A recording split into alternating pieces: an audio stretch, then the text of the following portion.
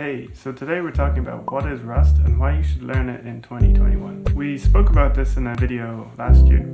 So last time we said that Rust was the most loved language on Stack Overflow, and this year is no different. It's still ranking at the top for most loved language. The main benefits of the language remain the same. It's still a multi-paradigm language where you can write your code in object-oriented programming style or functional style or a combination of these. The main benefits of Rust are the zero-level abstraction, so you're not getting some unnecessary abstraction in the code when it compiles. It also has no garbage collector, which means that at runtime it's very quick, and all of the memory and memory handling is done by the programmer. Now you're probably thinking that's like C++, where you get into the issue of memory management, but with Rust it's much different. A lot of that is handled for you. It has a very good compiler with a great borrow checker, and what this does, it checks your code and makes sure that you don't have any of these memory issues that you would have in C++. The greatest benefit of this is that when you write your code, when it compiles, it's very likely to run and to run well. It also means you get that extra speed of not needing garbage collection, and your code is generally written in a way that is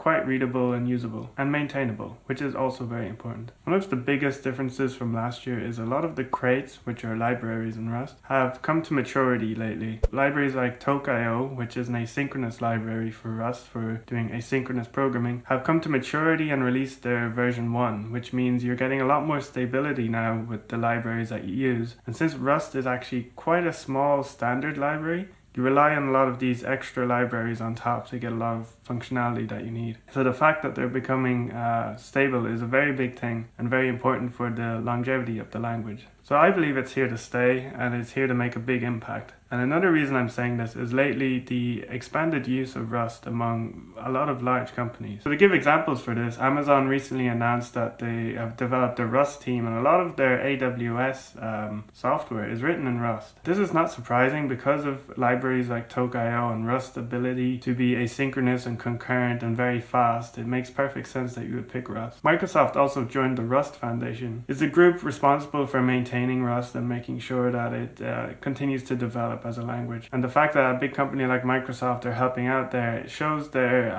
enthusiasm and willingness to help the language grow. Beyond that, we have Google writing Rust code in its operating system, Fuchsia, I think that's how you pronounce it, and they're extensively using Rust in a lot of the code there, and this is on low level, kernel level, so the fact that it's being used there is quite impressive. And that's the other benefit of Rust, is that you can write low level code, but you can also write high level abstraction.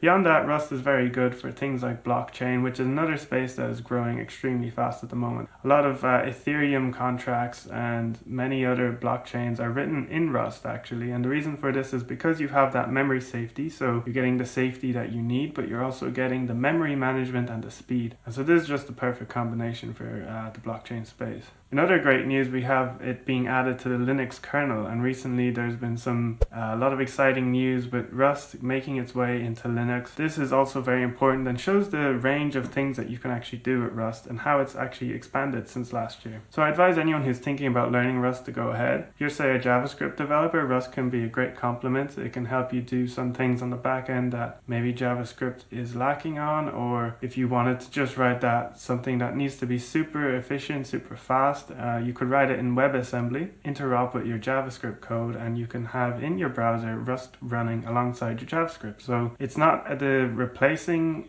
all of your existing knowledge, but you can use it to complement it. Beyond this, there are other small benefits, like the community is very open.